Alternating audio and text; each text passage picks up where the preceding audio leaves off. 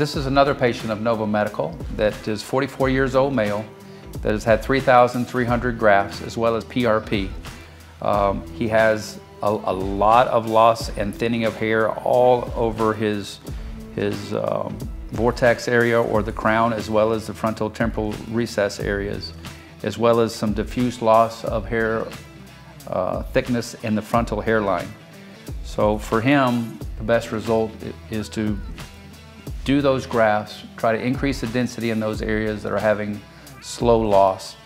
And the PRP is going to help maintain the grafts that have been grafted, as well as the hair that maybe over time is going to want to slowly fall out just because of his genetic predisposition.